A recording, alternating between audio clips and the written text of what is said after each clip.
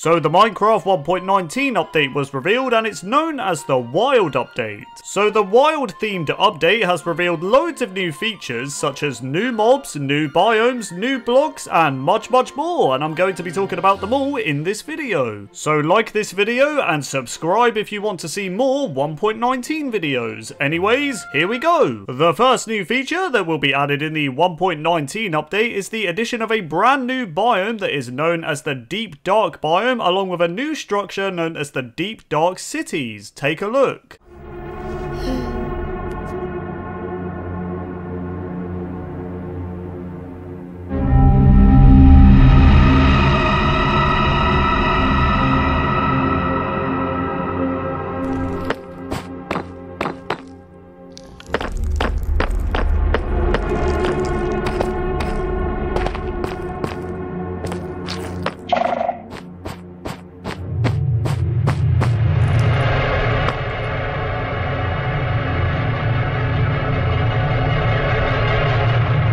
Okay, these deep dark cities look absolutely amazing! Now, as some of you know, a certain mob is going to spawn in these deep dark cities, and that mob is the Warden. Take a look.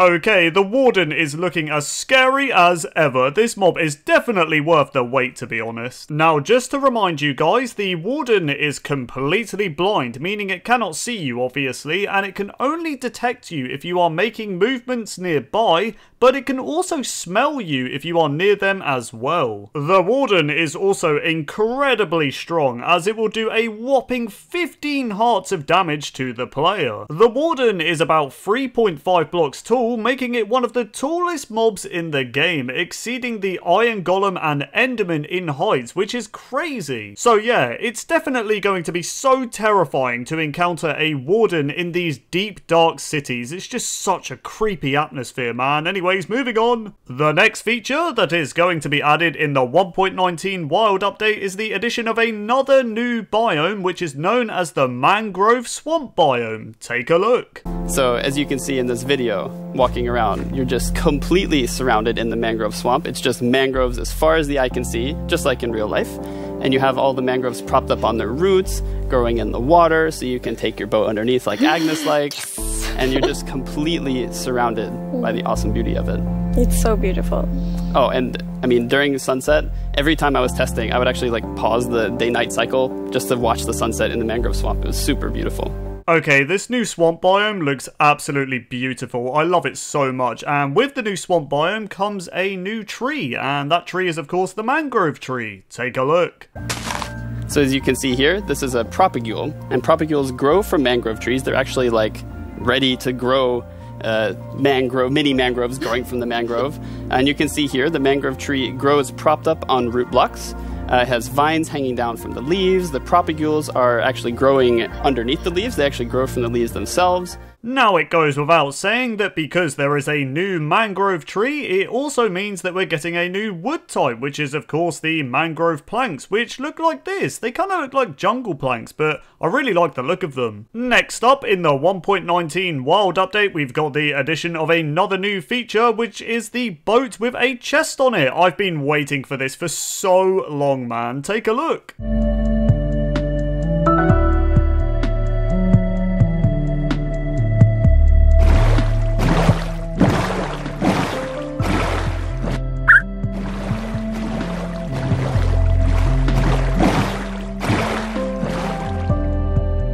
Ah, the day has finally come where I can put a chest in a boat and put all my stuff in it and explore my Minecraft world while travelling at sea. I'm very happy with this feature. The next new feature we've been blessed with in the 1.19 Wild Update is the addition of another new mob. Now that new mob are, well, frogs. Take a look.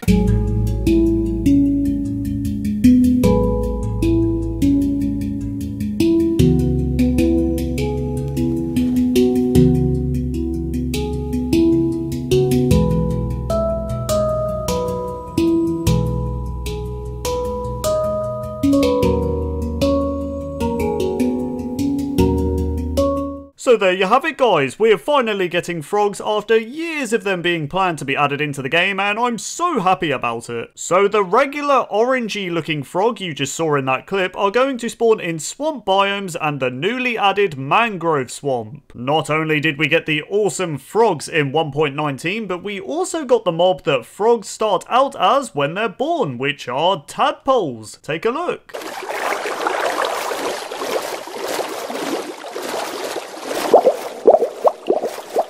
So there you have it, guys. We're also getting tadpoles, and I might be wrong on this one, but I believe tadpoles are going to be spawning in swamp biomes and the mangrove swamp as well. Now these tadpoles can grow up into the regular orangey looking frogs I showed you earlier, but they can also grow up into two other frog variants I'm going to show you right now. First up, we have the snowy frog. Take a look. So for example, if it grows up in a really cold place, it's going to turn into a snowy frog. Yeah, as you can see here. So the frogs have kind of like two main systems. One is the tadpole system and the other one is the cold-blooded system. So the frogs are like the first cold-blooded animal in Minecraft. So you guys heard it there. If a tadpole happens to grow up in a snowy biome environment, then it will grow into a snowy frog looking like this. The third and final frog we have is the tropical frog. Take a look. So let's say you were venturing out into the desert or the jungle and you take your tadpole with you, and if it grows up there, it'll turn into a lovely tropical frog. And what I really love about the tropical frogs is how just relaxed they look, and they're like blending into the sand almost. They're just so relaxed, just chilling there. Yeah. Okay, I'm not gonna lie, the tropical frogs look like such a vibe, man. They look so peaceful just chilling in the desert biome. I love them already. The next sort of mob we're getting in the Minecraft 1.19 Wild Update is the addition of fireflies, and they look like this. So you can see them roaming around, adding a lot of ambience to the swamp, making it feel just nice and cozy at night. But really, my favorite part of them is just making the world come to life, like feeling like there's life going on all around you. And oh yeah, also they're frog food. Yeah, forgot to mention that. They're frog food.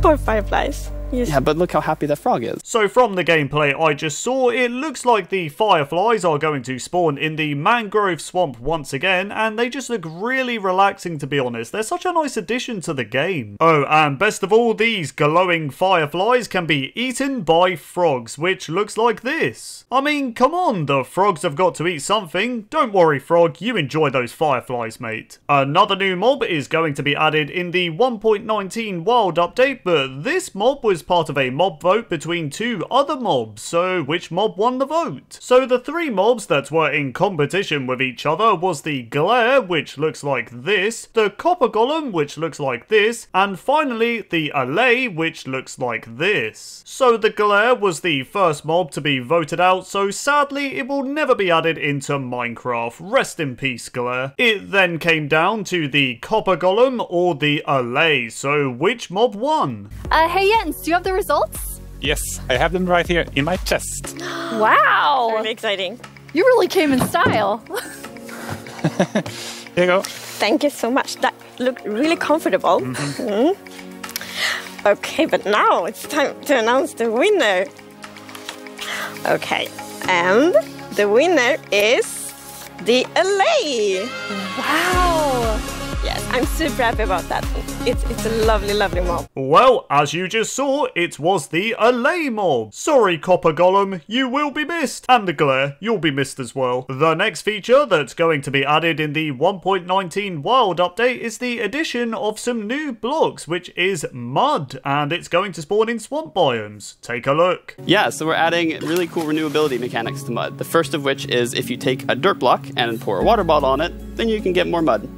And then the other one is if you take your mud block and you stick it on top of the dripstone, it will sort of like drip the water out of the mud and eventually dry it out, which turns into clay. So mud can either be found in swamps like I mentioned, or you can create it yourself by using a water bottle on a dirt block. As you also saw, you can place mud on top of dripstone to form clay, which means you can now make a renewable clay farm in Minecraft. But best of all, in 1.19 you can craft these newly added mud bricks, which make for quite a nice looking block, to be honest. I think a lot of people are going to use them. So mud bricks are really, really exciting like building block, and as you can see here, the brick texture is actually different than the other stone bricks that we have in the game.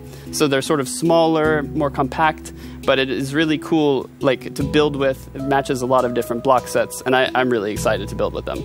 Next up, in the 1.19 Wild update, we have all the new skulk blocks, which were originally going to be added in 1.18, but we're getting them instead in 1.19. Now, there is a lot to cover with all the new skull blocks, so I'm just going to play all the footage that talks about it, and they're going to be talking about the skulk block itself, the skulk catalyst, the skulk vein, and the skulk shrieker. Yeah, last year we focused a lot on the skulk sensor, but since then we've kind of been trying to figure out what do all the different blocks in the skulk family do.